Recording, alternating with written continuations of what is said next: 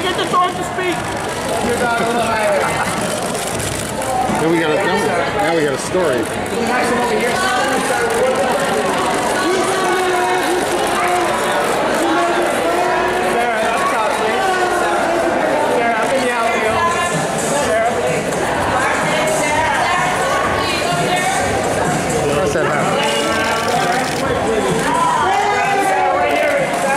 What's going on over there? Come on.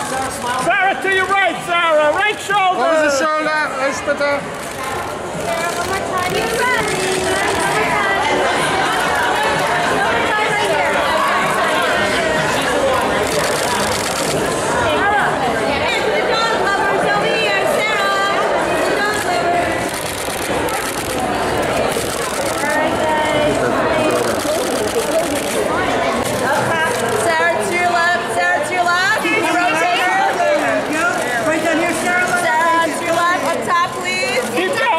Keep going, you're doing good. Oh, strap. Not an arm and a strap. And a string.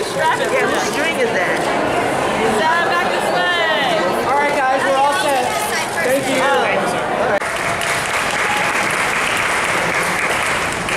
Thank you, Matt, for the amazing work your organization does every day. And without further ado, I'm honored to welcome the very handsome Barkley and his mom, Sarah Hyland. Barkley down there just because I don't think he can reach the mic. I can barely myself. Thank you, Liz, and hi everyone. It is so great to be here today with my best friend Barkley and all of his new friends. This is quite possibly the best puppy play date ever. As most of you pet lovers in the room would agree, your pet is your family. Like I said before, Barkley is my best friend, but I had two big concerns when he first came home. First was training him. And second was keeping my place clean from all the messes a cute little puppy can make in the blink of an eye. I have stacks of training books that help me out. You guys can borrow them if you want them. I still kind of need them, but it's fine. When it comes to everyday cleaning, it was Swiffer that made a big difference. Even for a small dog like Barkley, it's unreal how much dirt he can track throughout the house. And while he's not a huge shedder, I actually like to test out my pet grooming skills frequently. Don't tell my groomer, he will be very pissed at me. But I have a crazy habit of trimming his hair and mats myself, which leaves my wood floors just covered in white hair. But that's why I'm a big fan of the Swiffer Sweeper.